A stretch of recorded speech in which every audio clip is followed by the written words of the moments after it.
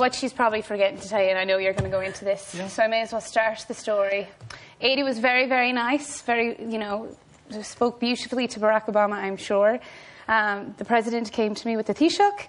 I stuck out my hand like an old granny, like the proper, was very into it at the moment, and then just said he's cordially invited to the Rose of Tralee in August. You said to him?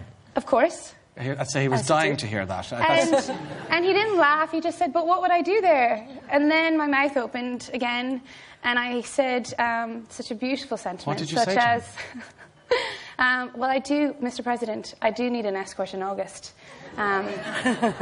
And he said, is it legal to do such a thing? No, he just said, of course. And then I opened my mouth again. And I said, well, it would be amiss of me if I invited you to the kingdom and not to myself in Taoiseach's county of Mayo. You can't go to one without the other. And he said, she's a good one here, Taoiseach. And then they carried on. Oh, not bad. Not bad. So you got your... Yeah.